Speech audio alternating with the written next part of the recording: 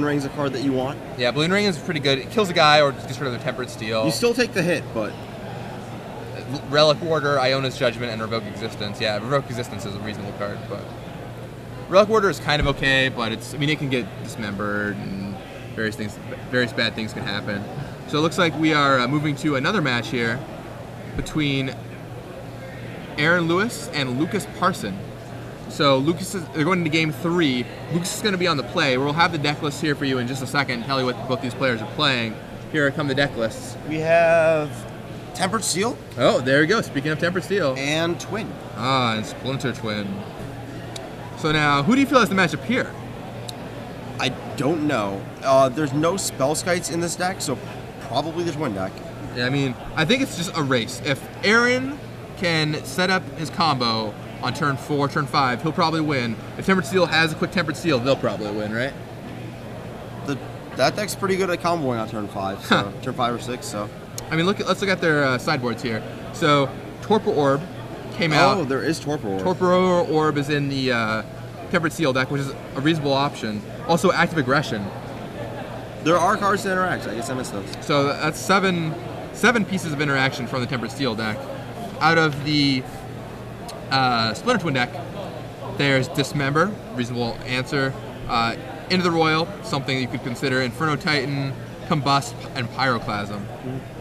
How would you sideboard with the Splinter Twin deck, considering that you have so many cards to bring in?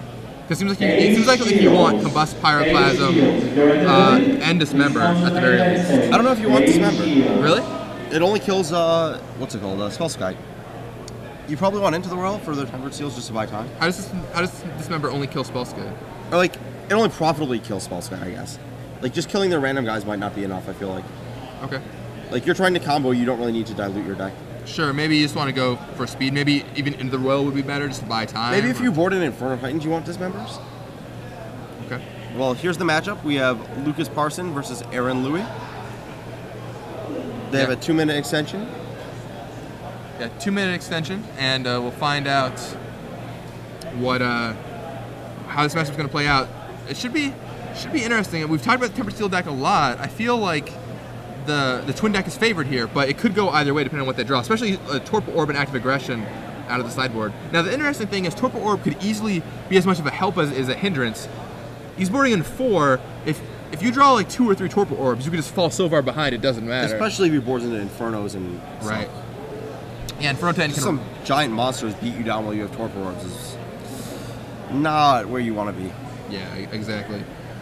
Refraction Trap is an interesting card out of the Tempered Steel sideboard. We were talking about this one earlier today. Against the red decks, Refraction Trap is pretty good at protecting your creatures. It's good against Pyroclasm. It's good against Slagstorm too. Slagstorm. So there's a couple cool things you can do with Refraction Trap. Now, I'm not sure if Lukas brought it in for this matchup, but it'll be something to watch in case he did.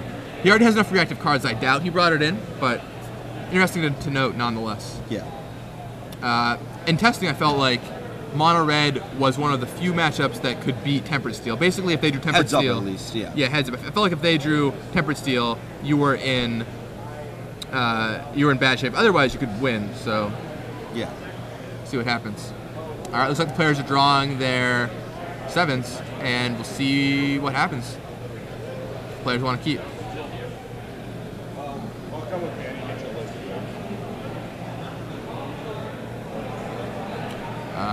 Lukas Mulligans. Lukas Mulligans. I believe Aaron's keeping.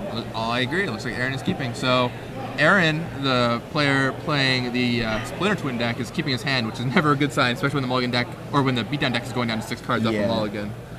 So probably means Pyroclasm or Into the Royal Pyroclasm or just the combo. Yeah, just the combo. Which is, if he just has straight up the combo and Aaron doesn't have a good way to interact with it, or sorry, and Lukas doesn't have a good way to interact with Lukas only has 4 dispatch. He does not have the extra dismembers a lot of people have. 4 dispatch. I mean, he does have 3 active aggression, 4 torpor. But no good cheap boys at least. I mean, yeah, I don't know if you really want to be staring down expensive cards into this deck that... I guess Aaron only has 1 Dispel, but he's got some Spell Pierces, a Negate, Mana Leaks. Whichever ones of those stay in are going to be a problem there. Dispel's a card we talked a lot about this weekend. How in the blue-red combo decks, both Ascension and Splinter Twin, Dispel is just a really great reactive card. We saw a version by Jonathan Medina earlier today that had a full 4 copies of Dispel in it. That card is awesome. He was cutting Mana Leak for it, and it looked really amazing. It just protected him from everything. I mean, all the cards you're worried about are pretty much instants. Yeah. So, you know, they're trying to interact with their combo, and for 1 mana, you counter whatever you want to counter. Yep. And it just lowers the curve on your counter magic. So that's a card to watch, Dispel. Is in fact. I was pretty happy with that one when I saw it. All right, now it looks like he's keeping, and here they go. All right, Lukas leads off. Lands, spell. Land, Signal Pest Memnite. All right, land, Signal Pest Memnite. On the flip side, Aaron Louie is going to go for a Ponder, the textless version. The cool one, at least. Huh. The cookie version. All right, puts back a bunch of lands, and chooses, almost draws, but chooses the shuffle. Interesting, it seemed like he was thinking about it there for a second. Thought it for sure he was going to draw, but he changed his mind. Yeah. Realized maybe he needs one specific card and it just wasn't there, even though he had a couple things. Yeah, I mean, that's the thing about Ponder. You can't ship any at the bottom like with Preordain, so you have to like what you see. All or nothing. Huh. Unless you've got a fetch land. Well, then it's just whatever you want it to be. So Lukas serves in for 2 with Midnight Signal Pest. Looks like that's an Inkmoth Nexus and a Torpor Orb. All right, so that orb shuts off the Deceiver Exarch combo. Does in fact. Yeah, that was a Taxian Probe drawn by Aaron there. There's a Pyroclasm going to come down and make things difficult for Lukas, especially off his mulligan and the Torpor Orb. That'll work the board. Yeah, the Torpor Orb, I mean, while it is effective, it's almost like a mulligan to 5 in some senses. Because you play it doesn't actually kill someone. Right, it just sits there. Probe reveals, is that Plains? Plains. Oh, boy. Things are about to get really rough for Lukas Parson. And Pyroclasm. Do you know what this is? Is it Nexus time? Oh, it's game 3. If you are in the building, it's game 3. Please come to the front desk. Well, that was a Dave Shields. Dave Shields, please come to the main stage. Dave Shields made top 8. I think we were told he was on Tempered Steel. Yeah, it's Dave Shields playing Blue-White Tempered Steel. Yes. Aaron preordains into, looks like a Mana Leak and an Into the Royal with the cards. If I can use the bathroom real fast, would be fine. What's it? All right, Sure. Yeah, that's fine. Aaron passes the turn back. Nexus jams in for 1 poison from Lukas's otherwise empty board besides lands. Aaron's turn again, playing a Misty Rainforest, just passing back. Lukas is in a rough spot, doesn't really have any real pressure, but he can easily draw out of it, and that Torpor Orb does have to be answered before Aaron can win the game. 1 more poison in for Lukas.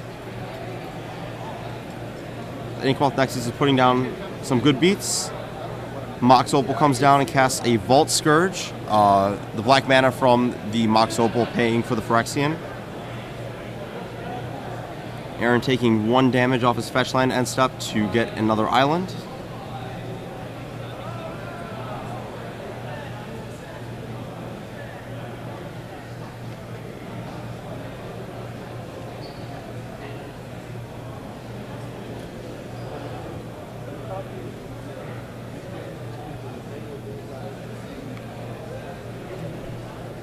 Looks like Aaron has a Spell Pierce in his hand, plays a 2nd Mountain, passes back.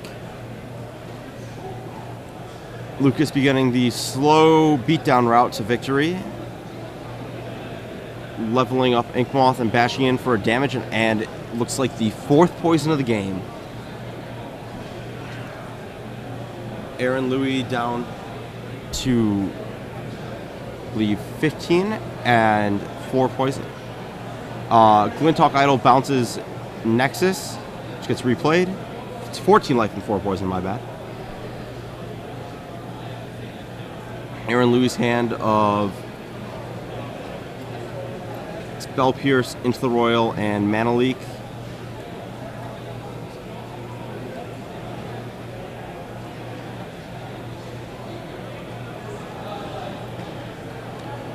Aaron Louie places 6th land and just passes back again.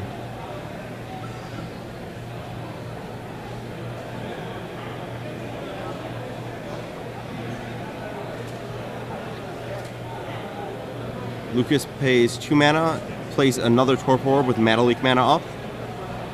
Aaron, considering his options, given the need to remove that card to combo off, and plays a negate on it. Inkmoth Nexus mans up, and 3 damage and a poison go in, putting Aaron to 11 life and 5 poison. Aaron's still holding a grip of cards that don't really interact with attackers, except for maybe an Into the Royal that has to be saved for that Torpor Orb. Ponders trying to find some gas.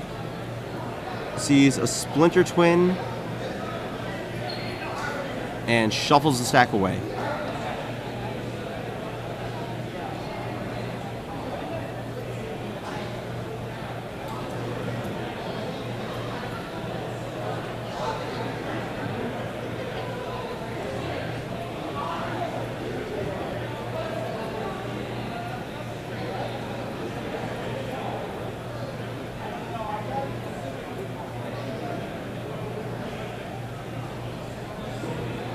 Draws another Spell Pierce. Not going to help him right here.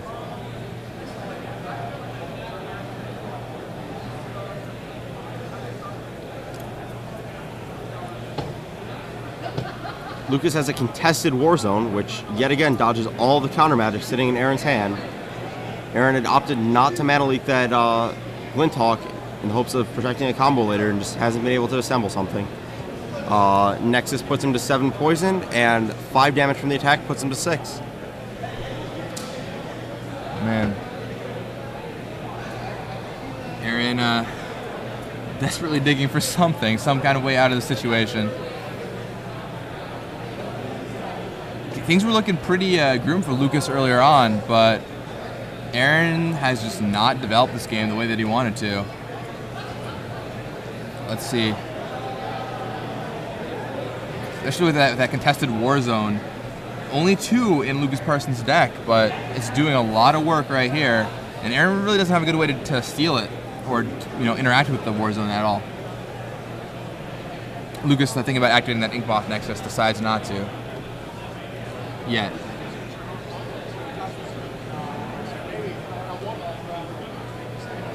Lukas just opts to serve in for 3, pump twice for 5, so he's going to gain 2 off the Vault Scourge, though it's not too relevant, and then pump up the Glinthawk even further, dropping Aaron to 6 life. Aaron goes for Into the Royal on Torpor Orb. Does he have the combo? Kicks it up. Well, he didn't play out. He draws Splinter Twin, but he does not have Deceiver Exarch, and that's game. Lukas flips over his hands, revealing what I believe is the dispatch, showing that he had an answer, even if Aaron would manage to assemble the combo. And so another what looks like a top 16 matchup in Lukas Parson's favor, putting yet another Tempered Steel deck into the top 16. That's certainly a deck to watch. You guys need to prepare for this deck going forward. I don't think a lot of people were really thinking about it, and it's certainly a problem deck for many decks to deal with. So you will want to keep your eye on Tempered Steel going forward. Aaron Louie losing that match, dropping to probably top 32, maybe top 64. So see how he finishes there. Ladies and gentlemen, this is just a reminder. So the top 8 has been locked in, and we're not far off from. I'll wait till this announcement finishes. So the top 8's been locked in, and we're not far off from playing out at the top 8. Here are your top 8 competitors for this event. David Shields, we know David Shields is playing the blue-white Tempered Steel deck. Jason Hager, not sure what Jason is playing. Matthew Farney, who we saw earlier in the day, and I believe he's either playing blue-white or Tempered Steel, one of the two. Tim Piskowski, who I believe is playing, not sure Tim is playing. Kyle Dubinsky, we know, is playing Tempered Steel. Corey Fay, not sure. Caleb Durward, who's playing his Pure Steel Paladin deck, and he's worked on this deck a ton, put Nate Peace at the top 16 with it, and now he's in top 8 with this deck. It'll be fun to watch how that deck plays out, as well as Ben Friedman. Ben, I believe, is playing Blue-White as well. Blue-White Squadron Hawks, Hero Blade Holds, etc. So we'll have the matchup bracket. We'll have the bracket for you shortly, but it's really an interesting top 8 filled with quite a few different things, different deck lists, different tweaks on the same deck list going around. We'll see how that all plays out very soon. So for those users joining us, I'm Gavin Verhey here in the booth at the Star City Games Open Series here in Cincinnati, Ohio. And we just finished up round 10 of 10. It's been a long day of Standard here, but 10 rounds are in the books. They are finished, and we are about to head into the top 8 in just a matter of minutes, probably about half an hour or so until the top 8 starts. Deck checks have to finish up, and players have to, have their top 8 player meeting. But then we'll go into the top 8. We'll cover some matches for you. These events are just absolutely fabulous. 10 rounds, great turnout. The banning of Stoneforge Mystic and Jason Mind Sculptor certainly helped, coupled with the brand new set. And the turnout for this event was just phenomenal. It is absolutely great to see so many people here. And if you want to come out to one of these events, I highly recommend it. You can play either Standard on Saturday. There's also the Legacy Challenge on Saturday if you're just here for Legacy. On Sunday, there's the Legacy Open as well as 2 Draft Opens you can play in.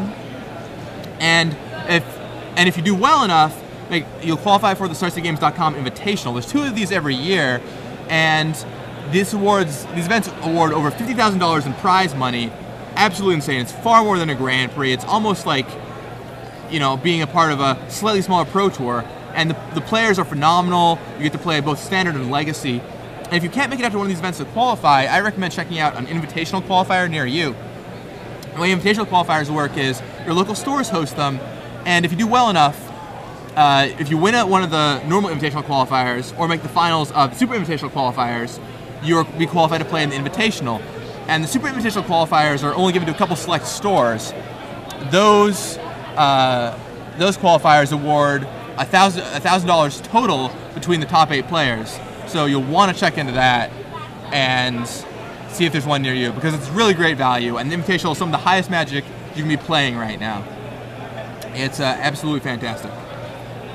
So it's been a really exciting tournament, and a lot of exciting decks we've watched. It's all about to boil down in the top 8. We'll be back in about 25 minutes as the top 8 unravels. We get to see who plays who. We get to see